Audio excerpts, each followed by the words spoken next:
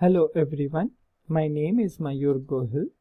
Today I am continuing with my lecture series on Laplace transforms. Let us see today first shifting theorem of Laplace transform. Sometimes this first shifting theorem is also known as first shifting property, and it doesn't matter. The name does not affect the statement at all. Let us see. The statement is, if Laplace of f of t is equals to phi of s, then Laplace of e to the power minus at f of t is nothing but phi of s plus a. We are going to have a look at the proof of this statement. We are given this information, Laplace of f of t is equals to phi of s.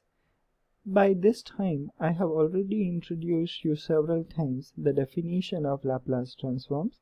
I introduce it to you once more. The definition is Laplace of f of t is integral 0 to infinity e raised to minus st f of t dt. Now, here one of the most crucial observation one is supposed to make, that this integral is represented by phi of s.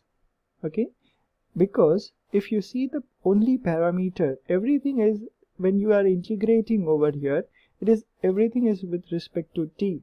But I had told you in my first video lecture that whenever we solve this integral, we get our answer in terms of s. So this answer is represented by phi of s. Now if you consider this integral has a parameter in power of e, and that is over here. So whatever is with t and after minus sign, it is going to be represented here. If you observe this carefully, that is phi of s over here. That is why you are having phi of s. That is this s and this s matches. So we are going to have this as a one observation over here. Now in order to find this Laplace, we again use the definition. So what is the definition then? Laplace of e to the power minus at f of t is nothing but integral 0 to infinity e to the power minus st times e to the power minus at f of t dt. Okay, that's straightforward with the help of the definition. Now, since the bases are same, you can always add the indices and simplify further. You obtain this. Okay.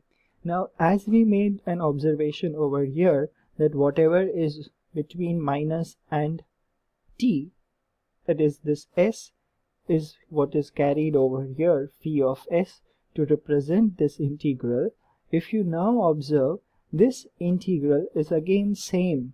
0 to infinity, yes, it is there in the definition. F of t is again there in the definition. Dt exists again. And now here, what you have over here in e power is minus, yes, and t again. And so in between minus and t, what exists is s plus a. So if I want to represent this integral in terms of phi, I would have to represent it as phi of s plus a. So, in short, what it is telling you is nothing but whenever, if you are multiplying to the function e to the power minus at, your original Laplace is having this effect. That is, s is replaced by s plus a.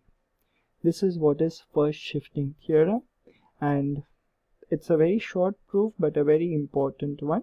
Let us see a corollary to this.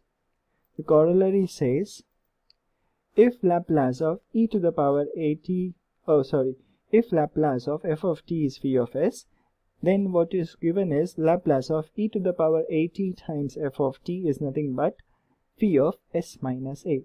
So you just have to replace minus a by a, and then it is done. It's easy. And okay, so let us see the next property. The next property is scaling property. It has this following statement. If Laplace of f of t is phi of s, then Laplace of f of at is equals to 1 upon a times phi of s upon a. I leave the proof for the viewer. It's very easy. In the similar manner you have to proceed using the definition of Laplace, then using definition of Laplace for f of at, then using a substitution as say at is equals to m, and then by little bit calculation you get this answer. Let us see a question how to solve this. If Laplace of f of t is equals to 1 upon s times s squared plus 1, then we are expected to find this Laplace. Let us see ahead how to go. Okay, so whenever we are going to start, we are going to use this given information. Whatever is given to us, we use it. Laplace of f of t is this. In order to find this, the first question that comes to your mind, which Laplace we are going to use, because f of 2t is available with me. I am aware because I am aware now to find how can I find Laplace of f of 2t. I am also aware, but where to start with. So one suggestion is here that you can simplify the function if possible. Otherwise you should try to start with the rightmost function. There is no such common rule that you should start always with the rightmost function, but it is preferred to start with. Sometimes there are functions we will see in which you can simplify and then use an easy version and then you can go ahead.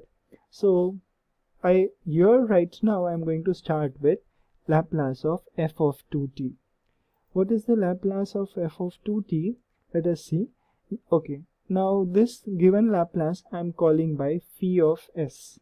Okay, Laplace I am going to call it phi of s. So by scaling property, what do I get? F of 2t, because if you observe, compare this Laplace of f of 2t with this, I get 1 upon 2 phi of s upon 2. So this is what I am going to get. Now if I simplify, and this is phi of s upon 2, right? So here in this phi of s, I am supposed to replace every s by s upon 2. So what I get is this. On simplifying further, what I am going to get is 1 upon s times 4 upon s squared plus 4. Okay, I'm done. Now what I'm supposed to do ahead, because my question is asking to solve for Laplace of e to the power minus t times f of 2t.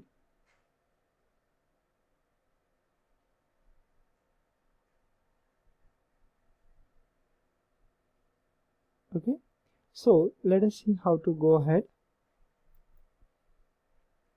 Okay, I'm calling this Laplace of f of 2t is equals to psi of s right now.